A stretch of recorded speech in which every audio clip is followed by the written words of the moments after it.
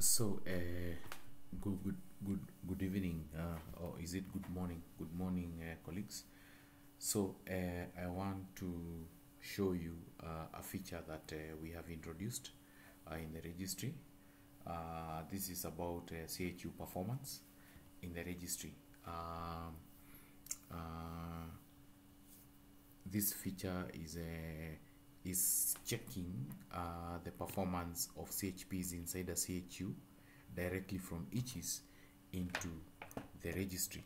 So the feature itself is very simple. You only need to do two things: log in, and then you go to the. I'll show you where you're going to go to be able to see performance of CHU and by extension CHPs inside the CHW registry. So I log in as a char.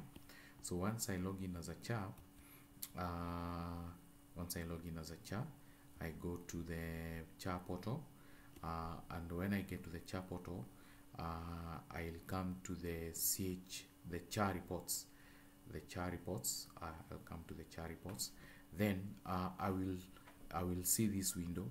This window will allow me to choose. I can choose the year I want, and then I can choose the month. So I'm going to choose the month. I'm going to choose the year, then I choose the month. Let's say I choose the month of March. You will notice that if it is a new pool, if it is a new one, it's going to take. You'll see it rotating. Give it up to 5 minutes so that it can finish fetching what I had already generated for this particular month for this person. So it auto generates once, and then you don't need to wait for it again.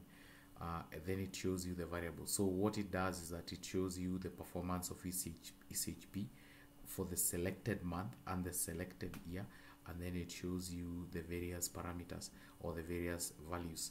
New households registered, then you'll see households visited, new males, new females, screened with fever, malaria positive, blah blah. You can study this report, and then if you feel like this report is not talking to you, or it's not communicating, you can click on regenerate report. So when you click on the regenerate report, it regenerates that report for this particular month as you had chosen here, month and year, and then you'll have to wait for another like 5 minutes for it to finish generating, and then it displays for you.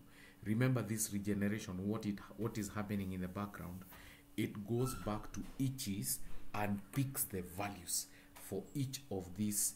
It picks the values for each of these tabs. If it is new households registered, if it is new households visited, a percentage of households visited, it picks all these values afresh.